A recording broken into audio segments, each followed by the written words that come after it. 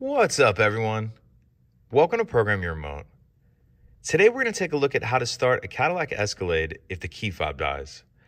Whether that be a dead battery in the key fob or some other issue, I'm going to show you how you can still get your Escalade started. I'm going to be demonstrating on a 2015 Cadillac Escalade in this video, but it will be the same on a few different years. So I've taken the battery out of this key fob to demonstrate. As you can see, none of the buttons are working. If I try to start the vehicle, as I normally would, I'm going to get a message here saying no remote detected. So what we want to do is place the key fob in the backup slot, backup transmitter slot, as it's referred to. That's going to be in the center console.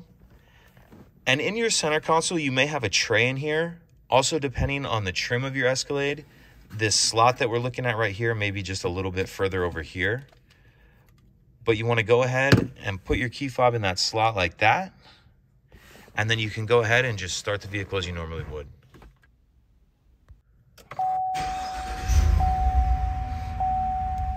And that's it. Pretty simple. If you have any questions, please let me know. If you could take a second to like and subscribe, it helps us out, and I'd appreciate it. Thank you.